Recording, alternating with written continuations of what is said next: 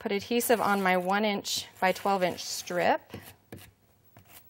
I'm going to line up my background pieces carefully. And I'm going to start at one end and work my way to the other end. Okay.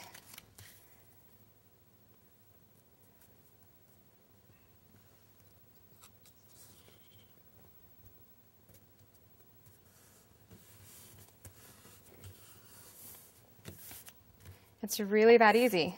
What I like to use for sandpaper, just because they're handy, is little files, little nail files.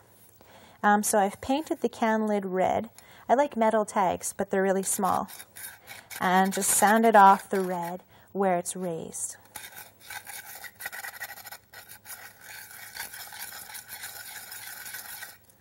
And then a circle photo can fit right in there.